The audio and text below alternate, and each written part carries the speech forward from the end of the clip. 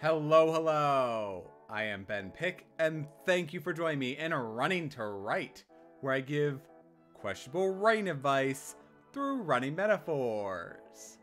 This month I participated in Margaret Pinard's Black AuthorTuber Readathon. Based on my interests, I chose to read the winter horror anthology called Served Cold. Served Cold is a combination of about 20 short stories created by authortubers and booktubers, all with a wintry horror theme. Some of the stories include visiting family in remote log cabins, rescue missions to distant scientific stations, camping trips gone wrong, and descents into madness as the narrators desperately cling to life. Not to mention there is plenty of bloody fun in the snow. This was a labor of love, and that comes through in the storytelling, so extra bonus as this video comes out on Valentine's Day. I will always be a sucker for a good horror story, and snow and horror go hand in hand. I've been to some fairly remote places, though none as dire as those in these stories. Even when I felt completely safe, I couldn't help but think, what if everything were to go wrong? Which makes me naturally inclined to horror and thinking the worst case scenarios. Freezing to death is an isolating and grim experience. It's slow, allowing the narrators of these stories a chance to reflect on their lives, all while their bodies weaken as their warmth extinguishes. That storytelling mechanic allowed the authors to flex their skills as they explain what it means to be human and to not give up in the face of adversity, supernatural or otherwise. All that to say, I am here for this anthology as it mingles cold and death in intriguing ways. Not to mention that at the time of recording this, we are breaking out of a severe cold snap as winter approaches back to more normal temperatures. That means that it was the perfect time to curl up on the couch with a Kindle and read about frozen misery.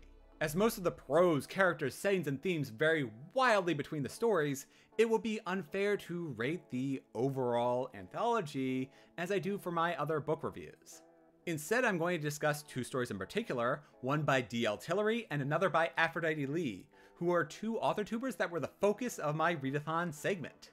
DL Tillery, known as the Mistress of Horror, wrote the short story Fractals, which offered a new perspective for me and created a perfect horror mood at the start of the story. The main character, Delori, was a little bit conceited as she was bragging to a friend about how she's expecting her boyfriend to propose to her as they go on vacation together. I don't understand that expectation of having a significant other and expecting them to propose to me, though DL Tillery did a wonderful job of pulling me into the story and empathizing with Delori's struggles, even if she was a bit selfish about how she was going about it.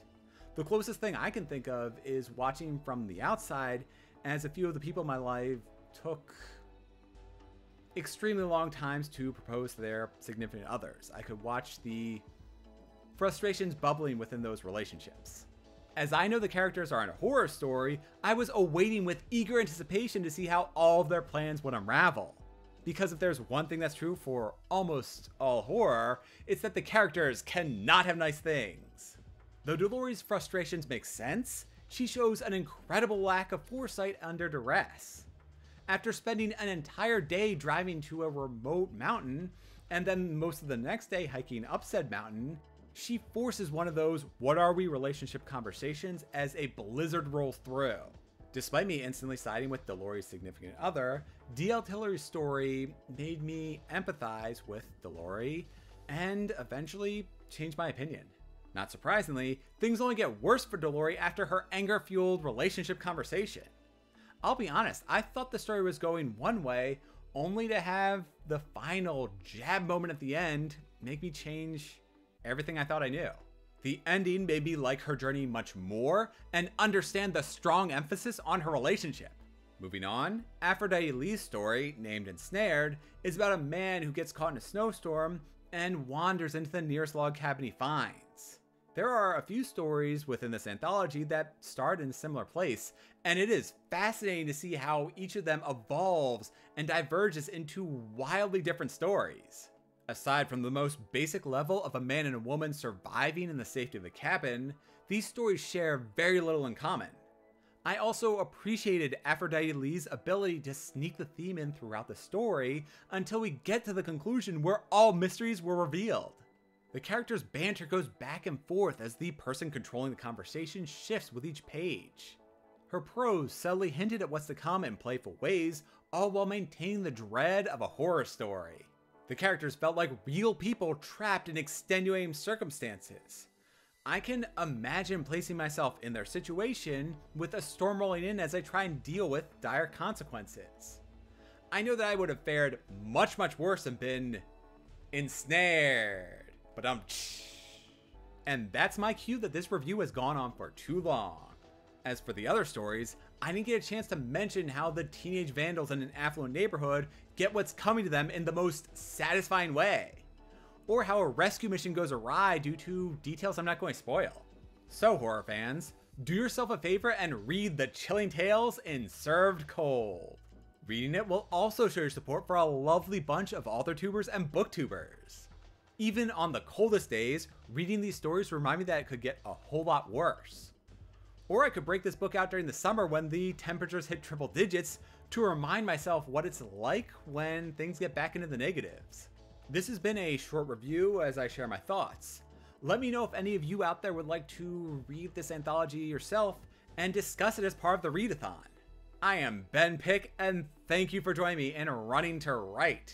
You can avoid being caught in your own horror story by pressing those like and subscribe buttons, especially if you enjoy what I do here. Let's get personal by bragging in the comments section. What is the coldest temperature you've experienced? And what's the most remote destination you've gone camping? Do you agree with my opinions about the anthology, or is everything I said wrong?